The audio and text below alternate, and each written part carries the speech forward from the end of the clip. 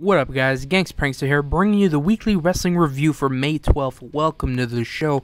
If you're new to the show, this is where we talk everything about professional wrestling, from news, reviews to predictions. We talk about it all. So if you're a fan of professional wrestling, welcome to the show. Let's go through what we have in store real quick. We have reviews for RAW, Smackdown, Impact, Ring of Honor.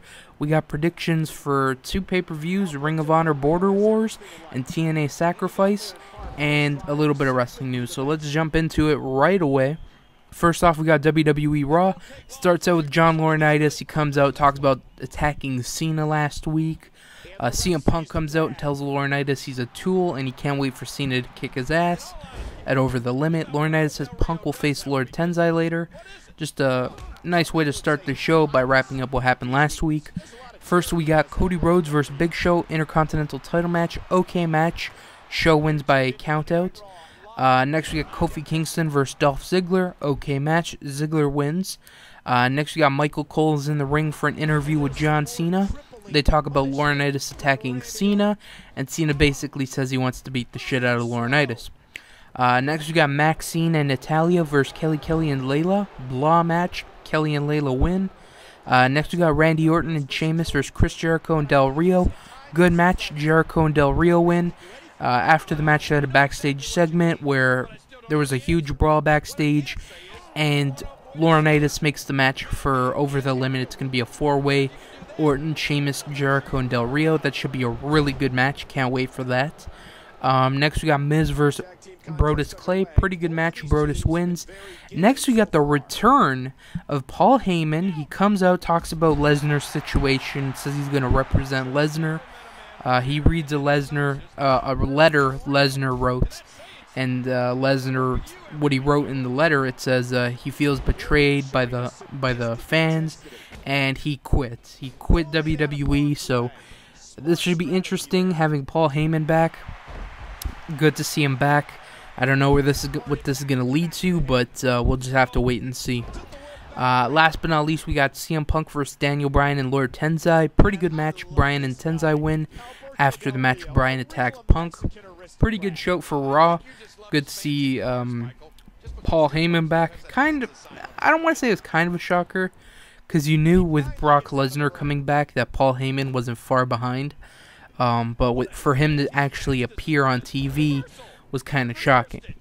Next, we got TNA Impact. Starts out with Robert Roode comes out and brags about beating up Hardy, Anderson, and RVD last week. Hardy, RVD, and Anderson didn't like that too much, so they come out and jump Robert Roode. But it turns into a huge brawl, and Hogan comes out and says it'll be a 4-way tonight. If Jeff Hardy and Anderson win, they get a title shot at Sacrifice. If Hardy and Anderson win, they get the title match at Sacrifice. If RVD wins, he gets to pick the stipulation for his match at Sacrifice. And if Robert Roode wins, he gets to pick his opponent at the pay-per-view. Next, we got Velvet Sky versus Brooke Tessmacher. Okay match. Brooke wins. Next, we got Matt Morgan versus Crimson. Match never happens after Bully Ray comes out and takes out Matt Morgan. Next, we got Austin Aries versus Zema Ion for the X Division title. Pretty good match. Aries wins. Next, we got Kazarian and Christopher Daniels come out, and they finally reveal the secret that they have over AJ Styles. They had pictures of him and Dixie Carter, and I think one of them was him kissing Dixie. So holy shit, we had to wait like 2.5 months to finally see what this was. And I'm going to be honest, I don't give a shit. I don't like the fact that Dixie Carter is getting involved in storylines, especially this like stupid one. Like, it's okay if she's going to be involved for like the power of the company, like when it was her and Sting against like Bischoff and Hogan because they were trying to take over the TNA. That's okay. But to be involved in this stupid feud where it's like a love triangle between AJ and Dixie, and Kazarian and Daniels are revealing it, I think it's so stupid. Like, it's such a waste of AJ, Daniels, and Kazarian when they can be used for so much more. Next, we got Robbie E versus Devon. TV title match. Okay match. Devon wins. Next, we got Joseph Park comes out and says he's looking for his brother Abyss. He thinks Bully Ray is involved. Bully comes out and says he didn't do it. And this was just blah. I really didn't care about this whole Joseph Park thing. it's not interesting to me. I don't give a shit. This isn't the first time Abyss hasn't appeared. What about fucking Douglas Williams? When's the last time he appeared on TNA, you know? No one's fucking worried about him. So it's like, I don't get this, you know, I don't care. Last but not least, we got Robert Roode versus RVD versus Jeff Hardy versus Mr. Anderson, a 4-way. Pretty good match. RVD wins. He picks the stipulation for their match at Sacrifice. It's going to be a ladder match. That should be a pretty good match. And after the match, Abyss makes his return and tells his brother to leave him alone. I don't know why you have to do this after this match and not when, you know, him and Bully Ray were in the ring. Oh, wait, that's fucking right, because Abyss is his brother and himself. Because they're fucking stupid and it's retarded, so. Yeah, that was that. We'll talk about Sacrifice later. Next we got Smackdown. Starts out with Randy Orton versus Sheamus versus Alberto Del Rio and Chris Jericho. Pretty good match. No one wins because it breaks out into a huge brawl. This is pretty much what happened last week, where Sheamus and Daniel Bryan had their match, and then Alberto Del Rio came out, got involved, and then they had their match later on. This pretty much happened again for the second week. I guess they can't come up with anything interesting, but whatever. Next match, we got AJ versus Caitlyn. Blah match. AJ wins. After the match, Daniel Bryan comes out and makes it seem like him and AJ are going to get back together, but he says he's interested in Caitlyn instead. Next, we got Big Show versus Daniel Bryan. Okay match. Bryan wins after Laurinaitis forfeits the match for Big Show. After the match, Laurinaitis says he wants an apology from Big Show on Raw. Next we got Ryback versus Heath Slater. Blah match. Ryback wins. Next we got Antonio Cesaro versus Alex Riley. Okay match. Antonio wins. Still has that stupid finisher. What do you guys think about the finisher? I think it's just absolutely stupid. It's just so retarded. It's like, oh look, he's gonna go for a pile driver. Oh wait, he fucking fell over and put him. I don't know. It's so bad. What are your guys' thoughts on this finisher? Leave it in the comments. Next we got Alberto Del Rio versus Randy Orton. Pretty good match. Orton wins by DQ. After the match, Del Rio attacks Orton. Next we got R-Truth versus Jack Swagger. Pretty good match. R-Truth wins. Next we got Santino Marella and Zack Ryder versus Titus O'Neil and Darren Young. Okay match. Titus and Darren win. Next we got Brodus Clay versus Unico. Blah match. Brodus wins. And last but not least, we got Chris Jericho versus Sheamus. Good match. No one wins after Del Rio interferes. After the match, Orton comes out, and they all hit their finisher on Del Rio. So that was SmackDown. Pretty good. So next we got Ring of Honor TV. Starts out with Tommaso Ciampa versus Matt Taven. Pretty good match. Ciampa wins. I said Tommaso Ciampa, right? Oh, I feel like I fucked that up. So Tommaso Ciampa versus Matt Taven. Pretty good match. Ciampa wins. Next we got TJ Perkins versus Mike Mondo. Pretty good match. Mondo wins. After the match, Mondo and the Young Bucks attack Perkins until the All Night Express make the save. I feel like I'm fucking up. I really do. Whatever. I'm gotta stop second guessing myself. Next we got Kyle O'Reilly versus Kevin Steen. Good match. Steen wins. After the match, Steen and Jimmy Jacobs attack O'Reilly, and Davey Richards makes the save, but he tries to make the save, but he gets taken out as well. So that was Ring of Honor. It was pretty good. And if you want to know how to watch Ring of Honor, what you want to do is you want to go to their website, rohwrestling.com, sign up for an account, make the free account, and you can watch the show every Thursday on their website. What you can also watch on their website is their pay-per-view, which is coming up this weekend on Saturday. I'm super excited for this pay-per-view. It's called Ring of Honor Border Wars. They're coming to my backyard, Canada. I couldn't go to the show. Very disappointed because I'm really excited. This card looks amazing, and let's just go through it real quick. So first off, we have Michael Elgin versus Adam Cole. It's probably going to be the first match that happens. Just a nice match to start up, and for Michael Elgin to win, since he's the hometown hero pretty much. He's a Canadian, so I'm going to go with Michael Elgin to win. Next, we got TJ Perkins and All Night Express versus Mike Mondo and the Young Bucks. This should be a fun six-man. I'm going to go with TJ Perkins and All Night Express. I'm going to go with TJ Perkins and the All Night Express. Next, we got Jay Lethal versus Tommaso Ciampa. This should be a good match. I want to go with Jay Lethal, but I think Ciampa is going to win. and continue his winning streak.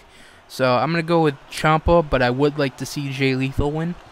Next, we got Eddie Edwards versus the War Machine Rhino, former WWE, ECW, TNA star, making his return to Ring of Honor. Going to take on Eddie Edwards. This should be a good match. I'm super excited for this one. I'm going to go with Eddie Edwards, simply because I think he's going to get a world title match pretty soon. But we'll have to see how the main event pans out. So maybe Eddie Edwards is going to go into a feud with the House of Truth. We'll just have to wait and see. But I'm going to go with Eddie Edwards on this one. Next, we got Lance Storm versus Mike Bennett. This is the rematch from the last pay-per-view, Showdown in the Sun. And last time, Lance Storm lost. So I think he's going to pick up the win this time, especially there in Canada. And this is supposed to be his last wrestling match. At least last like big wrestling match. So I think he's gonna go out on a win and beat Mike Bennett. So that's that. Next we got the Briscoes versus Wrestling's Greatest Tag Team Fight Without Honor match for the ROH Tag Team titles. Fight Without Honor match. I think it's pretty much a hardcore match. I'm not sure if it is Fight Without Honor. It's not ringing a bell to me right now, but I think this is a hardcore match pretty much. I'm going to go with the Briscoes on this one, and finally they're going to get the one-up on Wrestling's Greatest Tag Team in this feud, and we'll have to see where the tag team division goes next, because these are pretty much the two top guys in the tag team division. I would like to see Michael Elgin and Rhino team up. I think that would be an interesting team, because they're in the House of Truth. Roderick Strong's already the TV champion, so why not have Rhino and Michael Elgin team up and try and get the tag team titles? I think that'd be really interesting, but we'll have to wait and see. Next we got Roderick Strong versus Fit Finlay for the ROH TV title. Again, Fit Finlay, former WCW and WWE star, will be making his debut on Ring of Honor. This should be a good match. Fit Finlay is a great wrestler. Roderick Strong is a great wrestler, so this should be a hard-hitting match. Roderick likes to give those chops. Fit Finlay is a tough guy. You know, he's an Irishman. I expect a really good match, and I expect Roderick to take this. I don't think Finley's going to win the TV title. Yeah, I'm going to go with Roderick on this one. And last but not least, we got Kevin Steen versus Davey Richards, ROH TV or ROH World Title match. I'm so excited for this match. Ever since Kevin Steen returned, they've been hyping the hell out of this, and I am so excited. I think Kevin Steen's going to win, take the world title, take over Ring of Honor, take it hostage, and yeah, I think it should be really exciting to see. I think they're going to do like a screw job finish, like, you know, Montreal screw jobs when I have another screw job because they're in Canada. I think Jimmy Jacobs is going to get involved, Kyle O'Reilly's going to get involved, maybe even Steve Corino, Jim Cornette. I think everyone's going to get involved. This is going to be a really good match. I'm super excited. I'm going to go with Kevin Steen to win the world title and take Ring of Honor hostage and really put it forth wrestling's worst nightmare. So super excited for this pay-per-view. It's going to be $15. You can watch it on Ring of Honor's website, so go there, rohwrestling.com, go buy the pay-per-view. I'll be reviewing it next week, and I'm super excited. So next we got TNA Sacrifice.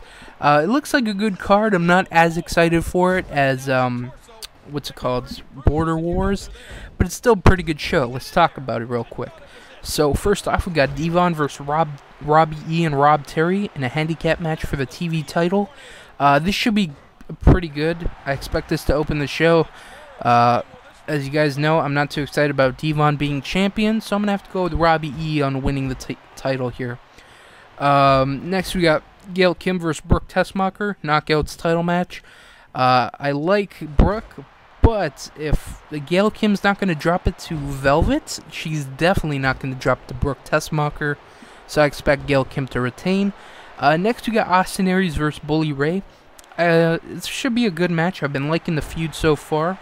I'd like to see Aries win, but one thing I have a problem with this, well, not a problem, but I don't know if they're going to have... Okay, so Bully Ray on the Impact leading up to this. You know, he attacked Matt Morgan and took him out, so that leads to a possible feud when Morgan comes back. You got the whole Joseph Park thing, so maybe an Abyss versus Bully Ray feud. So I don't know. I think this is going to be the end of their feud, so I think Austin Aries is going to win. Maybe Abyss will make an appearance on the pay-per-view. We'll just have to wait and see. So I'm going to go with Austin Aries on that one. Next, we got Samoa Joe and Magnus versus Christopher Daniels and Kazarian for the tag team titles. I'm going to have to go with Christopher Daniels and Kazarian right now. Samoa Joe and Magnus, they haven't done shit since they've been tag team champions. So, you know, Christopher Daniels, Kazarian, I think they're good. I think they could be a really good tag team, so why not give them I'm really stuttering over my words right now. I apologize. I think Daniels and Kazarian should win the tag team titles. And, they're having a match for the tag team titles, but stuttering again. What about the feud with AJ Styles and the whole Dixie Carter thing? I have no idea. But I'd like to see Daniels and Kazarian win. Next we got Jeff Hardy versus Mr. Anderson. I'm going to have to go with Jeff Hardy. I think Hardy's going to win and then take on Robert Roode at Slammiversary. So yeah, that's that. Next we got Kurt Angle versus AJ Styles. This kind of came out of nowhere. I don't know why they're having a pay-per-view match. You know, they had the match on Impact and Daniels and Kazarian got involved, and Kurt Angle's like, you know, fuck that, I want a real match. I don't know, this feud is confusing. I don't know why they're having a match on the pay-per-view. But I'm gonna go with Angle. I think Christopher... Oh, okay, this just came to me. Okay, so what if Christopher Daniels and Kazarian win the tag team titles and then take on AJ and Angle at the next pay-per-view at Slammiversary for the tag team titles? I think that could be a really good match. We'll have to wait and see. That'd be interesting. That just came to me. Last but not least, RVD versus Robert Roode ladder match for the TNA World title. I like RVD, but I'm going to have to go with Robert Roode. I don't think RVD should beat him. I think Robert Roode should win. To be honest, I said he should take Jeff Hardy on at Slammiversary, but I think he's going to take on Sting at Slammiversary. If you guys remember, or have been following the Weekly Wrestling Review for a while now, when he first became champion and the whole thing with Sting, I'm like, you know, this is going to eventually lead to a feud or a match with RVD or Robert Roode and Sting for the world title, and Sting will win. I'm still going to go with that. I think that's going to happen at Slammiversary. Either that or RVD. We'll have to wait and see, but I think Robert Roode's going to win the ladder match. And, yeah, that's that. But overall, TNA Sacrifice, it looks pretty good. But I'm definitely more excited for our Ring of Honor Border Wars. So, and it's half the price of TNA Sacrifice, so that's another plus. So yeah, that's that. Next we got some wrestling news. First off, Goldust has been released from WWE. Sad news. As you guys know, I'm a pretty big fan of Goldust, but he hasn't been doing anything lately, so I guess you can release him. I guess he's expendable. I think there's a bunch of other people that are expendable, but that's just me. There's apparently an incident that happened that led to his release, so that's unfortunate. And, yeah, so sad news. Hopefully he doesn't go to TNA because I don't want to see Black Rain ever again. And, yeah, so we'll just have to wait and see what happens with Goldust. Next, we got TNA has signed King Mo. For those of you who don't know, he is an MMA fighter who's going to be wrestling in TNA and fighting for Bellator Fighting Championship. It's another MMA thing that's on Spike. This kind of reminds me of the Bobby Lashley situation. You know, when he came to TNA, he's like, I want to do wrestling and MMA, and that didn't work, if you remember correctly. Another thing, I was reading the comments in the article of this, and somebody brought up, like, is this TNA's response to Brock Lesnar coming back to WWE? You know, having an MMA guy and whatever, bringing realism to wrestling. So yeah, he is an amateur wrestler, so it does have some potential. But for the most part, I'm not looking forward to this. I don't think MMA and wrestling can work well together. Bringing in MMA fighters to wrestling, I just think it looks stupid. I've said this before. It's either like if you were to put him in a match with somebody, like it's either the fake wrestler beats the real fighter and makes MMA look stupid, or the real fighter beats the wrestler and makes wrestling look stupid. So it's a lose-lose situation, so I'm not really looking forward to this. I think it's dumb. I think MMA and wrestling should just stay apart, and that's just me. Last but not least, we got some sad news for John Cena. He's getting a divorce. He filed divorce from his wife. Luckily, he got a prenup, which is where his wife can't take all his money. An interesting note is Cena's wife, or ex-wife, I guess, hired a lawyer who just so happened to represent Linda Hogan when she was going through her divorce with Hulk Hogan. And if you know anything about that divorce, it was really, really bad. It was nasty. There was some nasty shit. And Linda ended up taking all of Hulk's money. So so we'll have to see where this goes. But WWE has some pretty good lawyers, so I think Cena's safe. But there's probably going to be some horrible stuff for him. And another thing I want to talk about real quick is this. There's another report, some off topic here. Someone reported to a wrestling website, he tried to get a autograph for Cena, and Cena kind of just brushed the guy off, and then the guy went on a tirade saying, Cena's a jerk and all this shit.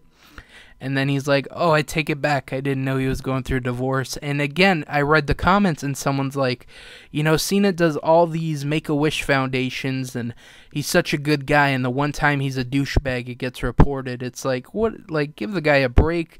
He's going through a divorce. He works over like 300 days a year, always on the road, always away from his family. The guy, he's making a lot of money, but is it worth it at the end of the day? He just lost his wife and stuff.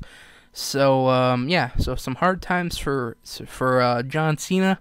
I wish the best for him. And so that was that. That was it for the weekly wrestling review. Come back next week where we have reviews for TNA Sacrifice, Ring of Honor Border Wars, Raw, SmackDown, Impact, Ring of Honor, and I think predictions for Over the Limit. I think that pay-per-view's next week. Don't quote me though. So it should be a packed show next week if I think Over the Limit. I think it is. So yeah, that's that. I want to thank you guys for watching. Take care. Peace out.